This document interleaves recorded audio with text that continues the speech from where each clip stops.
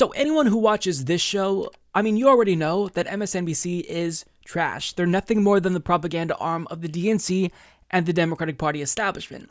But I mean, these last couple of weeks have really been something else. It's been truly just unbelievable. They've been somehow worse than usual, and this whole year, throughout the entire 2020 Democratic Party primary, they've been insufferable. But just within the span of these last 2 weeks, you had not one, but two MSNBC hosts, Chuck Todd and Chris Matthews, compare either Bernie Sanders or his supporters to Nazis.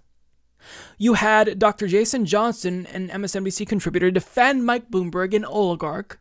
And on top of that, he went on a different show and referred to top Bernie Sanders surrogates as misfit black girls. You had an MSNBC reporter covering the Nevada caucus, sighing loudly as she tells you that Bernie Sanders was dominating. I mean, their credibility is tanking currently. And there has been so much criticism of MSNBC over these last 2 weeks because of their horrible coverage that there's been mass calls for some anchors to be fired or resign. And this has literally forced them to respond to this criticism. That's how bad it's gotten, which has led to this headline. MSNBC President Phil Griffin is doing his best to give Bernie his due. After a Sanders surge and a Matthews gaffe, MSNBC prepares to pivot. With Bernie rally coverage, Bernie-friendly guests, and a mandate to seek out more smart, pro-Sanders voices, the cable net confronts a new reality. He's winning, says a source. Now, let me just explain what's happening here. They're not having a genuine change of heart. They're not hearing out our criticism and trying to respond accordingly. This is a business decision. This is a business decision because this is a fight for their survival. If they want to remain relevant for years to come, they have no choice but to pivot, right? Because most of their viewers are Democratic leaning. So if Bernie Sanders becomes the standard bearer for the Democratic Party and they continue to attack him, what happens? Their viewers go away.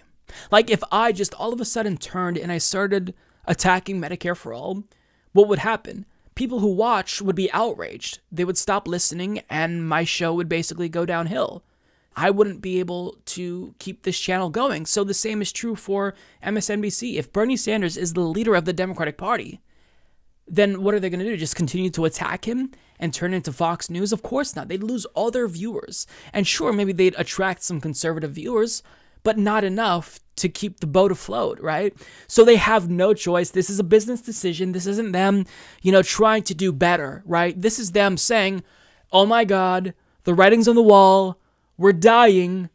We're going to do better. We promise. Please don't stop watching us forever. So let's look at this article. This is from Joe Pompeo of Vanity Fair, who explains Griffin is taking the complaints seriously, according to network sources, after Matthews' comments on Saturday night.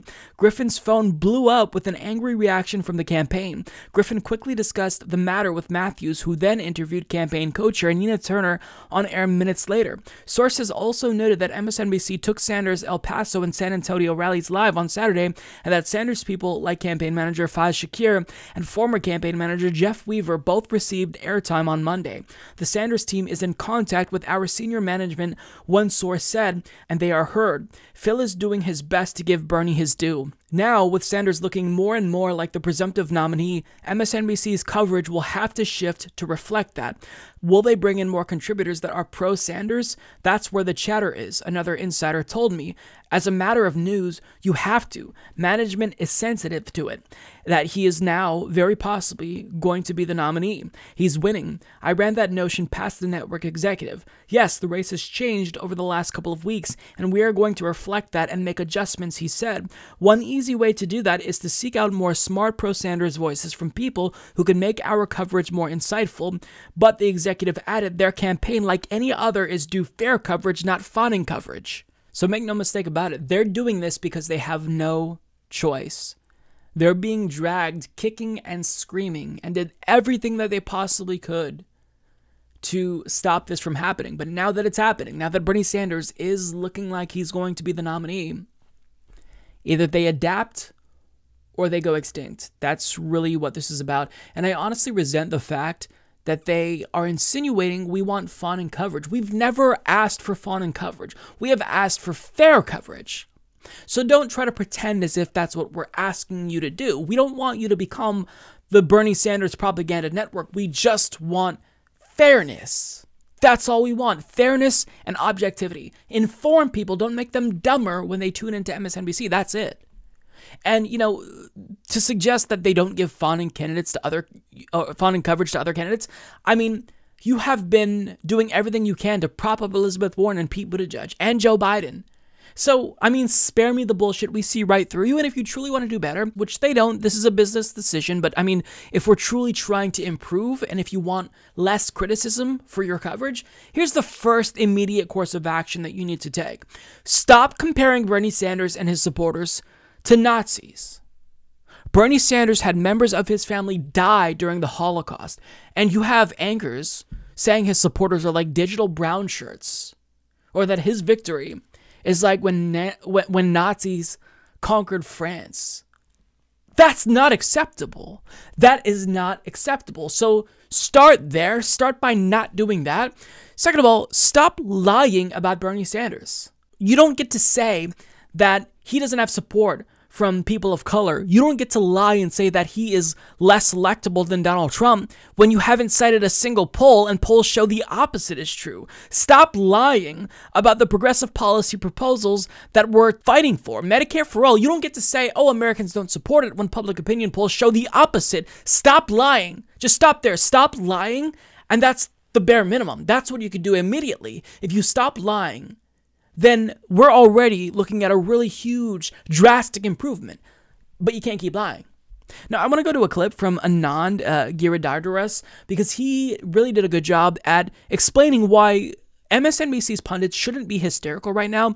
What they're seeing take place should make them feel more curious, make them inquisitive, make them want to try to understand what's happening. Because, I mean, clearly, they don't get what's happening right now. They don't understand why the Democratic Party is opting for someone that they clearly hate, right?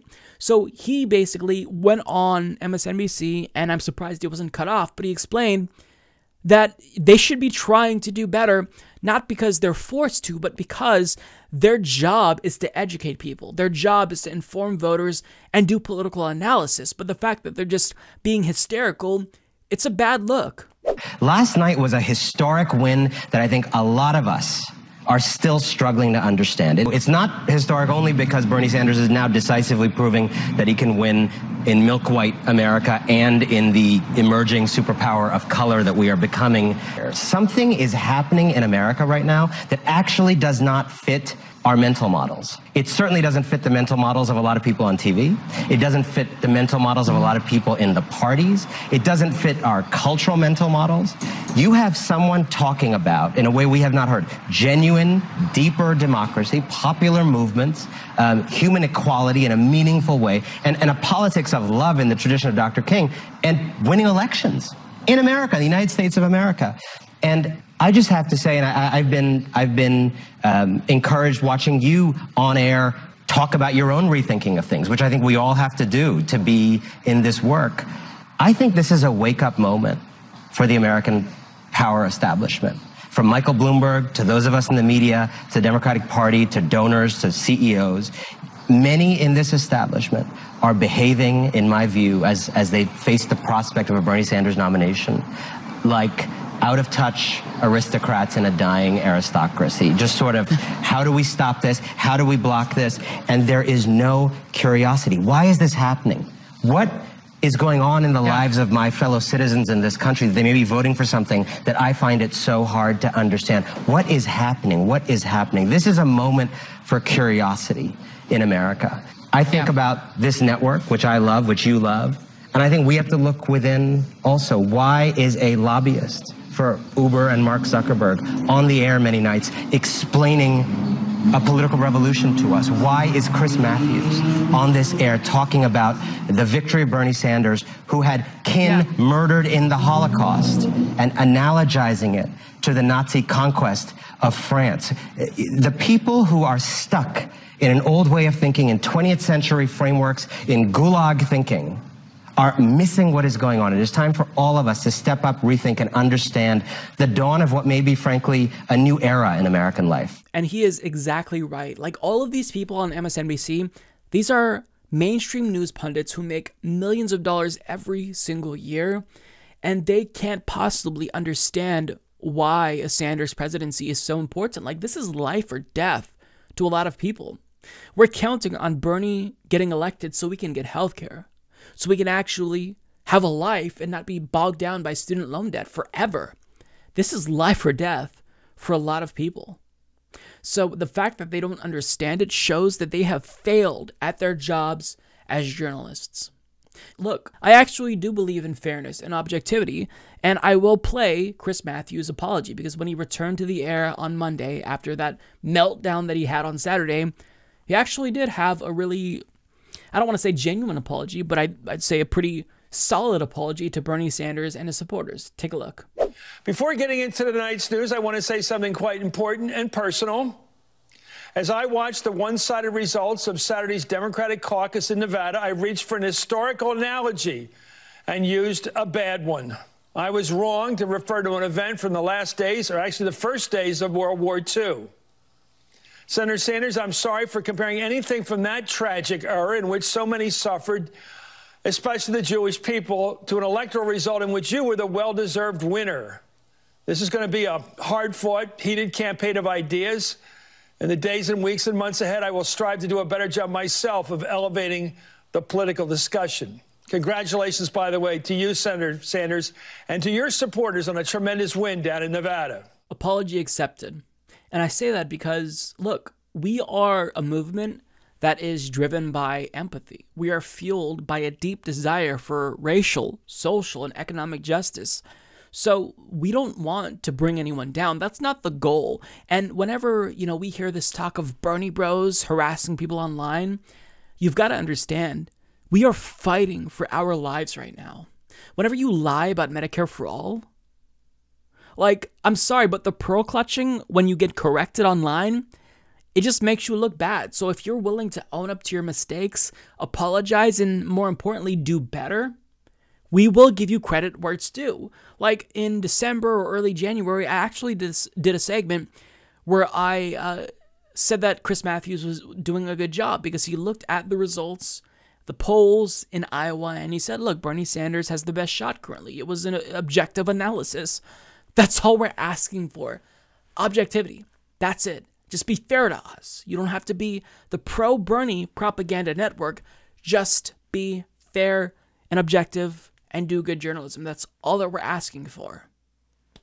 But the fact that it's come to this, the fact that they're now scrambling to try to save themselves after they've made a fool of themselves. I mean, Phil Griffin, you should have reined them in last year, when all throughout the year they were predicting that Bernie Sanders couldn't last past August, or that, any time now his campaign is going to collapse. You should have realized that maybe the anti-Bernie bias was becoming a little bit too obvious.